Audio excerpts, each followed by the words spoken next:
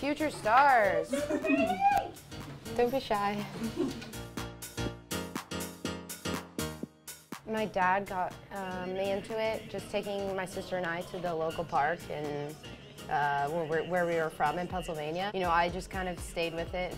My favorite shot's definitely my forehand. Yeah. And yours? Okay.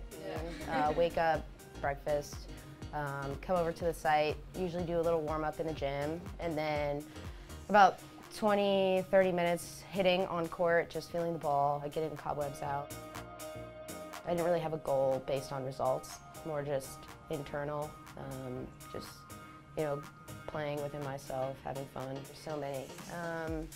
One that I can think, White Chicks. Anybody seen that?